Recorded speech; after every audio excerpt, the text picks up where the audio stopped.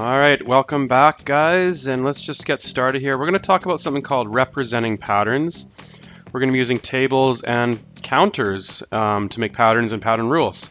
So here's a pattern. I have a table, and I have a column of figures, figure 1, figure 2, figure 3, and that'll make more sense as I progress here. That's talking about some pictures we're going to make.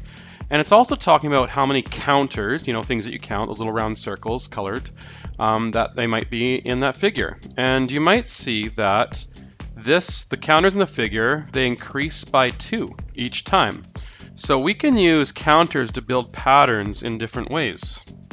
So I put that table back over there to remind you, and this is pattern 1. And you can see now we have figure 1, and I'll circle that for you. This is figure 1, and figure 1 is talking about here. So when we build the table, that is figure 1. It's got 1 counter in the figure. And when we get to figure 2, we're talking about this here.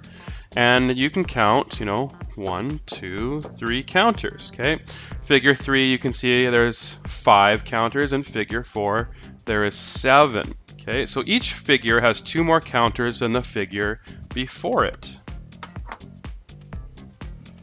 Well, here's another same table, but I did the counters in a different way. You can do it however you want, but you can put the counters a different way. And so you can kind of see that, again, it starts with 1 counter, and we still have the same table, but the 1 stays on top and it kind of grows. You kind of see that, right? So let's just double check here, Let's just go to figure 2. Here's figure 2. Does figure 2 have 3 counters? 1, 2, 3. Yes, it does. Does figure 3 have 5 counters? 1, 2, 3, 4, 5. It does. So this is the same pattern. It's just drawn a different little way. So again, each figure has 2 more counters than the figure before. From the table or from the counters that we built, either or, we can make a pattern rule for the numbers of counters in a figure. So we're only talking about this column right here, okay? We're making a pattern rule from that. So we would say you start at 1 and add 2 each time. Well, define the number of counters in figure 10. So what I'm saying here is maybe, we're going all the way down to 10. If we kept the table going, how many counters would be in that figure?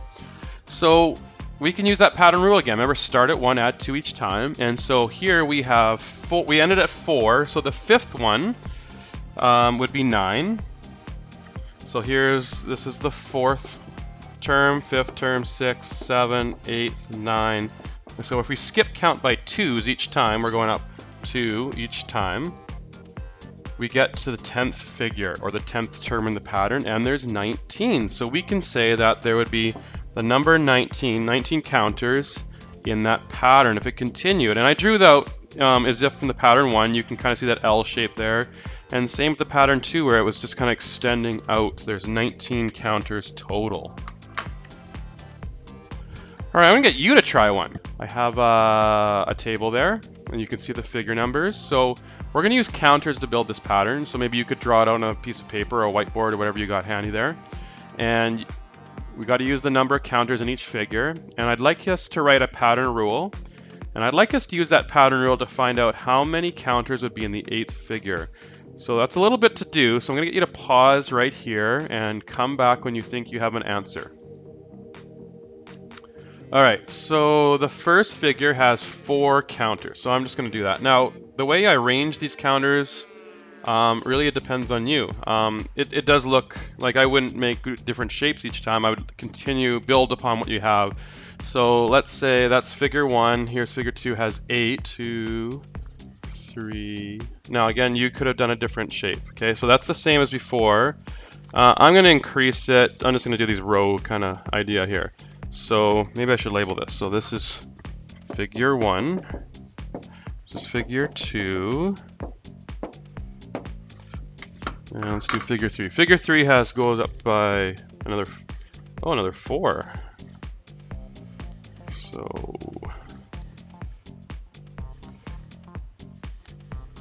this is a lot slower than drawing, I gotta tell you. Maybe I should have drawn it.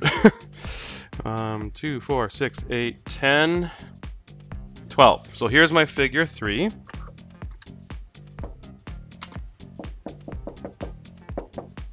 And now I gotta do figure 4. Now I'm gonna have to go onto the table a little bit, but that's okay. So 1, 2. I'm gonna have to press over here. So it's 4, 6, 10 more, 8. That's 10. Hope I have enough room. 12, 14. And 60. Now the reason I'm pressing it so close, on the smart board, if I drag it onto the table, it's gonna suck it in, so I didn't want to do that. So anyways, that's figure 4. Okay, so we drew out the pattern. Now, what is the pattern rule for the counters in a figure? And we're talking about this row here, okay?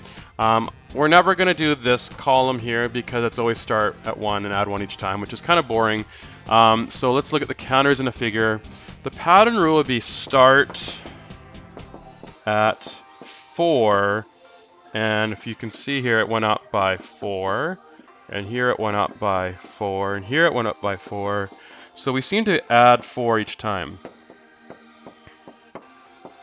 Okay, so that's the second question. Third question, how many counters would be in the 8th figure? Well, I'm going to write this as a list. Maybe that's easier. Maybe a different color here. So 4, 8, 12, 16. I'm going up by 4. So this is the 5th, the 6th, the 7th, and the 8th. So the number of counters in the 8th figure would have been 32. All right, my friends, that's it. We're just using counters, building some patterns for them, and connecting them to tables. And I remember, it doesn't matter which one you like to use. Either one works, but you can make pattern rules from either or, and we can use them to find out later figures or later things you want to know in the tables. All right, guys, remember, in life, math happens. Take care.